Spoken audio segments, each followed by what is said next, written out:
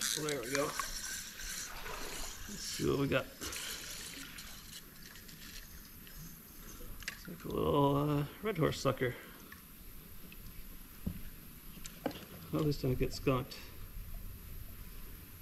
So where I'm fishing at is in the Red Lake River. This river flows out of Red Lake, goes through western Minnesota, and empties into the Red River of the north, which goes into Lake Winnipeg, and on into Hudson's Bay. Holy shit. This must be a catfish. Oh man. It's good catfish weather. It's like almost 90 degrees today. Had some storms just roll through. So as this river, the Red Lake River, flows into, wow, that's catfish, flows into the Red River of the north. So that's a pretty good fishery for this far north we are.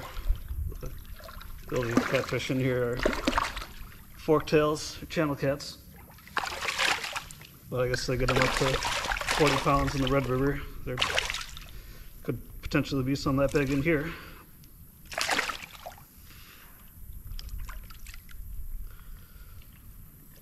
This one probably about 4 pounds. Looks like a male. He's got his dark breeding colors on. Look at this dark blue color on them when they get close to breeding.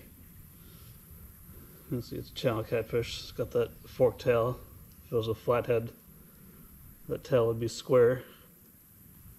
And it'd also have an underbite. This one's got an overbite.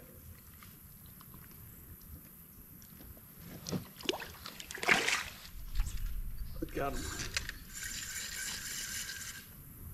He's fighting like another catfish. Little one.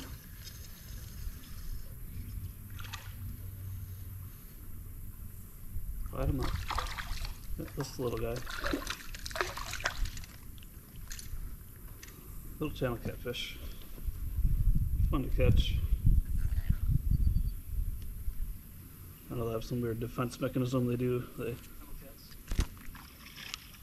grind their fins together like that. I don't know if it's a danger call or something.